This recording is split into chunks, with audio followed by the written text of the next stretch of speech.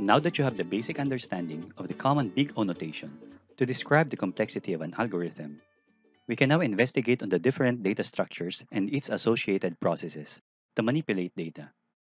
Even in real life situations, most people want to organize things around them. Just consider a scenario at your home. Why do you need a closet, a dish rack, a shoe rack, a filing cabinet, and all other containers you might think for all your stuff? Right, to organize your things. But why? For most people, having their things organized the way they want it make them more efficient in accomplishing their daily task. If you know exactly the location of the specific thing that you want, then you don't have to look for it. You go directly and get it. And this is not different from your computer system. That's why an array data structure is very useful in this kind of scenario. You can collect items of similar type and access it directly if you know the index of that item. This gives us time complexity of O1, which is constant. Since I already know the specific index of the item that I want, I can access it always at the same speed, regardless of the container size. But what if you don't know the exact index of the item in your array, but you want to get it? Then you have to search for it. In an array data structure, this is called linear search, and this is considered to be one of the basic searching algorithms. If you have a collection of items, to do a linear search, you have to check for the items one by one, starting from the first item until you find what you're looking for. If you're lucky, the first item in the element is already what you want. Then you don't have to check for the rest of the item inside the container.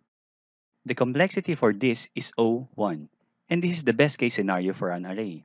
But when looking at the complexity of an algorithm, we always consider the worst case scenario, the worst runtime execution for this matter. Meaning, in linear search, if you're not that lucky, perhaps the item you're looking for might be located at the end of the array, or perhaps not at all. And for that, the worst case scenario is ON, linear time complexity. The runtime execution grows in proportion to the size of the container. Let's check it in code. I'll declare an array and set its size to 5. I'll display a console message, enter, and then concatenate it with array size, followed by numbers. Using a for loop, I'll iterate 5 times and ask the user to enter 5 numbers and store it to each array cell consecutively.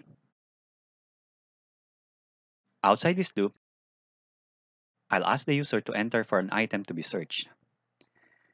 And I need to declare the variable on top to hold the value that the user wanted to search.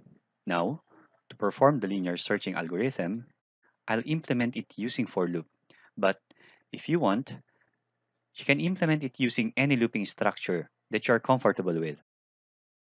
Inside the loop, I'll check each item of the array if it is equal to the search item that the user is looking for. And if there's a match, I'll display a message, item was found. Let's check the output.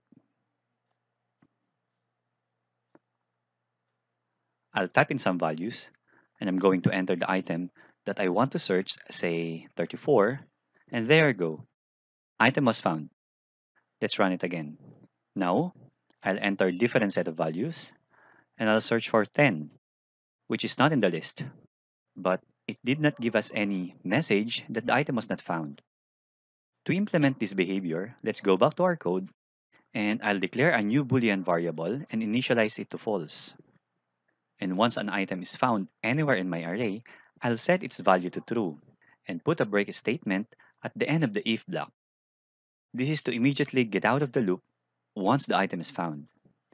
And then outside the loop, I'll test this variable if it doesn't exist. I'll display the message, sorry, then the search item doesn't exist. Once again, let's check the output. I'll enter some number and search for 13. And the item was found. Test it again one more time. Now I'll enter an item that doesn't exist. And I'll get a message, sorry, 100 doesn't exist. That's it. You have a very simple linear search. Good if you have a small collection of items. But if you have a collection that is huge, then linear search is not that very efficient. Let me add a simple modification just to add a color to our display. though it's not part of linear searching algorithm, just for our program to have a nice interface.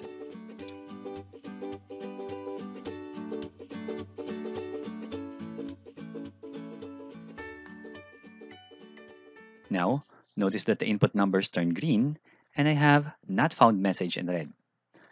Test it again, and if the item is found, the message is colored yellow. Now, it's your time to code.